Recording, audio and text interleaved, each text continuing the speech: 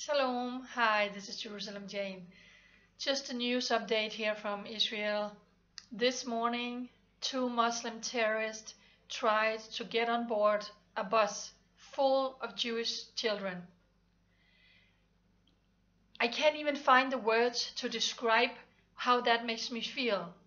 That two men, Arab men, are trying to butcher children here in Israel. What's going on here now is just absolutely horrendous. The Jewish people are not safe anywhere. I was in the post office today and I was being served by a very, very nice lady, and we start talking about who I'm here and what I'm doing. And she looks at me and she said, I have a son who is in the IDF. I got stomach pain every time he has to leave his base.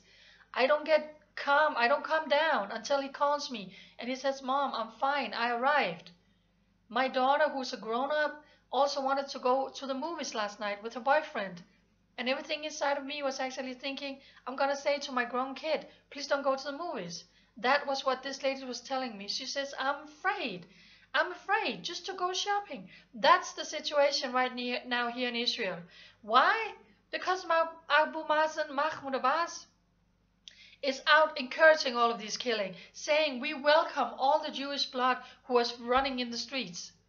Hamas is out saying now, we are going to continue all the attacks until we have liberated Palestine. And at the same time, Ban Ki-moon is here beating on Bibi. You have to give in, you have to give in, you have to make peace. And today John Kerry is saying the same thing in Germany when he's meeting Benjamin Netanyahu. Why don't you go to Ramallah and speak to Abbas? Oh wait, Ban Ki-moon is doing that today. Is he saying the same to him? Is he saying, what the beep are you doing, encouraging to go kill Jewish children? Encouraging your children and your women to go slaughter the Jewish people. What are you doing? No. They don't know how to do that. It's always just coming at Israel, coming at Israel. I was downtown Jerusalem today. We have armed IDF soldiers in full gear and uniform standing on almost every bus stop. We are living in a country, in a capital right now, where you need, it's outrageous what the Jewish people has to face here. The attacks, the abuse, the lies, the BDS, the anti-Semitism, all of these things that the Jewish people has to endure. No other country would agree to do what Israel are doing. Israel has to restrain, you have to show restraint. Give me a break. The Jewish people are being slaughtered right here out on the street, and they have to show restraint. Why is it that Israel is being held to standard that no other country in the world would ever meet? Ever. It's just like Israel is this punching bag, the Jewish people are this punching bag that you can just kick and just abuse and kill. And just for the sake of it, this is not about land. If you think this is about land, that the Jewish people stole some land in 1948, you need to wake up. The Jewish people has been haunted and killed and persecuted for centuries. It is about an evil, demonic spirit hate that is coming towards the Jewish people. When you see every summer how Hamas is sending thousands and thousands of children into summer camp, boot camps, in full uniform, giving them live ammunition, learning to shoot, learning how to kill Jews. We are seeing videos now how parents are learning their kids how to go out and stab and kill the Jewish people.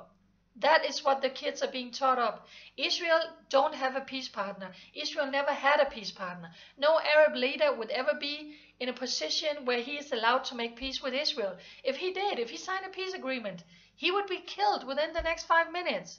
They don't want peace with Israel. They want the destruction of Israel. It's written in the Hamas Charter. You can give away 97% of this nation to the Arabs and they will still not be satisfied as long as one Jewish people is alive. So the world needs to wake up and realize this is not about land. This is a pure and deep hate coming against the Jewish people, and for that reason they are being butchered right now in the streets of Jerusalem and outside Jerusalem and in Judea and Samaria, in Tel Aviv, in all of Israel.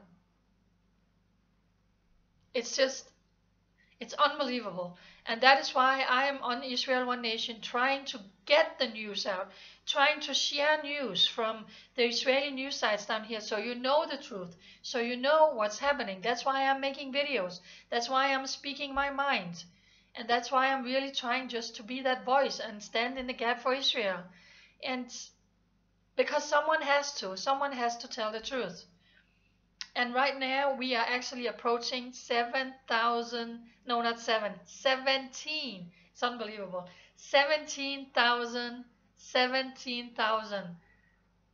followers on Israel One Nation. And guys, forgive me, I'm receiving so many emails from people that are watching my videos. I am doing more and more interviews. I did 3 radio interviews just today. I just got off. I was online, on the air live right now to all of America.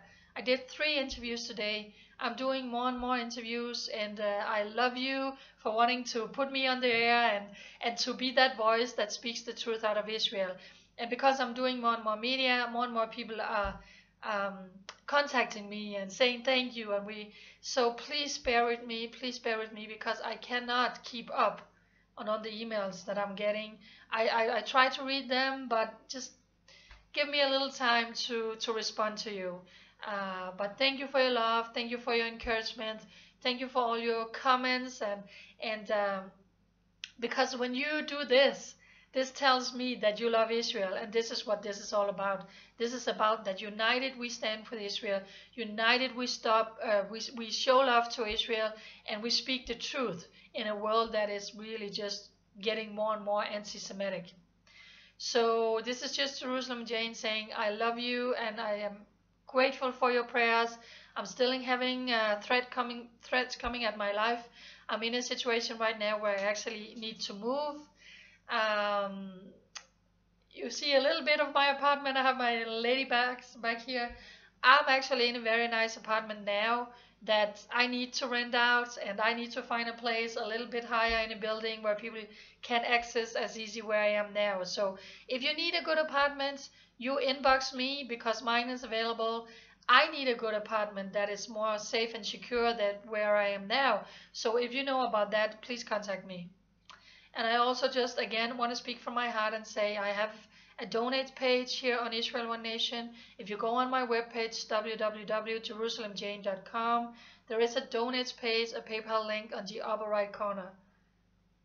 I'm standing for Israel, and if you want to bless Israel through the work that I'm doing here, if you appreciate who I am, what I'm doing here, and you want to keep me here to comfort my people, to be an encouragement for the Jewish people, and also be that news source that you are using. If you value what I'm doing here, I would really encourage you to partner with me on this journey that God has me on here in Israel.